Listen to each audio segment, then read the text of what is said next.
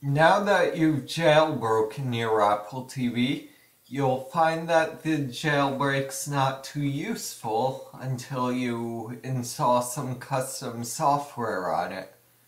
So I will show you how to do that using the instructions on this blog here. Again, this isn't my blog, so I can't take any credit, but I will post a link to it. So first you need to find the IP address of your Apple TV. You can go to Settings, General, Network on the TV to get that. It should look something like 192.168. something, depending on your network setup. Next we need to SSH into the Apple TV. To do that, Mac users can just start up the terminal. Windows users may need to download a third-party SSH client. I know of one called Putty on Windows. But Mac users can start by typing SSH space -L space root space and then their IP address. Mine is 192.168.1.110. And then if you've never connected before, it may take a few seconds and then ask you a question about the security, on which you'll just type yes. And now for the password, you want to enter the default password, which is Alpine, A-L-P-I-N-E.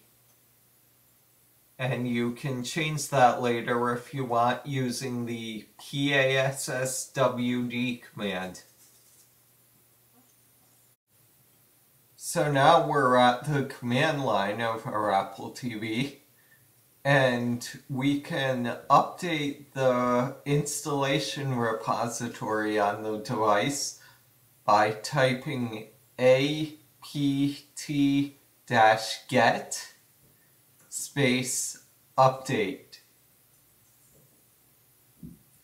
And this may take about a minute or so.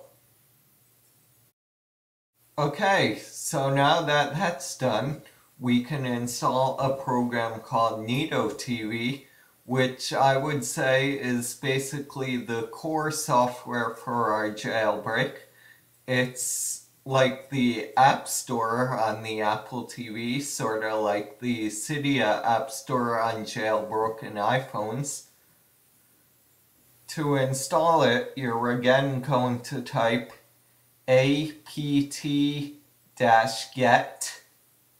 space install space com.neato, that's N-I-T-O, .neato TV with a capital T and a capital V. And I've already installed this, but assuming you're installing for the first time, it will ask you, do you want to install? Just type Y, and after about a minute, it should complete the install. Then you just need to reboot your Apple TV, so type kill all, one word, space Apple TV with a capital A, capital T, and capital V. Then you can just type exit and we'll go to our Apple TV for the rest of the process. Alright, so now that we have Neato TV, you should see it in the main menu of your Apple TV. And if we go to it and go to install software, then you can install software. Now the first and arguably most important software I'm going to download is called Update Be Gone. And what it does is when Apple releases a firmware update for the Apple TV, it will prevent the Apple TV from prompting you to upgrade. And that's important because if you did upgrade, then you would lose your jailbreak. So you want to make sure you never update until a jailbreak is released. So if we go into Update Begun and choose Install, then it begins downloading and installing the software. When that install's complete, I'll hit Menu to exit out of it, and the next software I'm going to install is the reason I jailbroke my Apple TV. It's called XBMC. It's the Xbox Media Center, and among other things, it will allow me to watch Hulu through my Apple TV. So I'll go into that and choose Install, and after about a minute or two it will complete and the Apple TV may restart automatically. If it does not restart, you can restart it manually by going to Nido TV, Settings, and Reboot Apple TV. Our next step back on the computer is to download the Blue Cop repository. It's available at this link, which I will also post.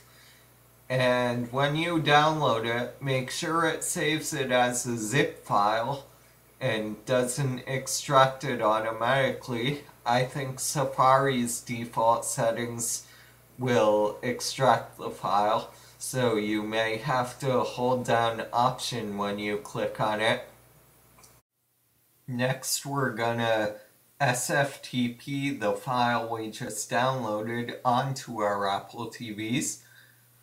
To do that, we'll need to put it in the location /private/var/mobile/media.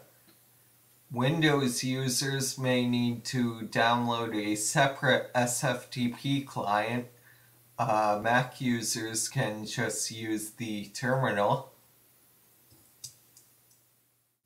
First, we'll need to go to the directory containing the file.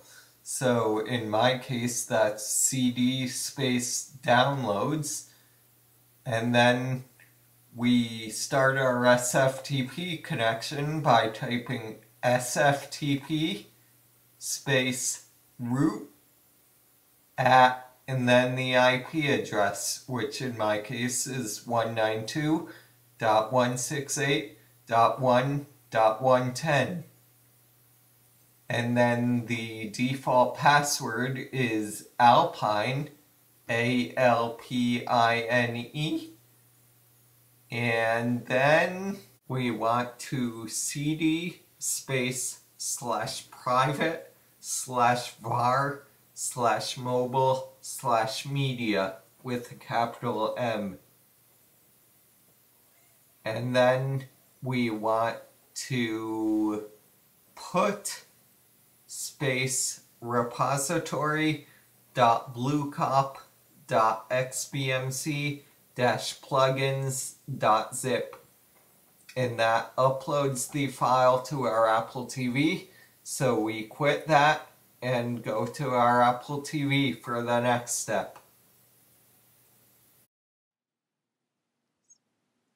So on our Apple TV, the next step is to start up XBMC and add in the repository that we just downloaded. So we can go to System, Settings, and scroll down to Add-ons, and select Install from Zip File, and select Home Folder, Media, and then the repository file we downloaded. And now that we've installed the repository, go to Get Add-ons and Blue Cop Add-on Repository. Choose Video Add-ons and then choose Hulu and click Install. And after a few seconds, it will say enabled next to it. Once it's been enabled, if you go back into it and choose configure, you can change some settings, such as if you have a Hulu login, you can enable login and enter your username and password, and also enable Hulu Plus if you subscribe to it. Now if you go back to the main menu, and now if you go to Videos, Add-ons, then you have Hulu. And you can, with your logon, access your queue in here. And just to prove out that this works, here's a show I'm watching on it, and I'd say I've watched about 3 shows on this so far and haven't had any issues whatsoever. So now we're done with the Hulu hack. So if you have any questions or comments, please leave them below.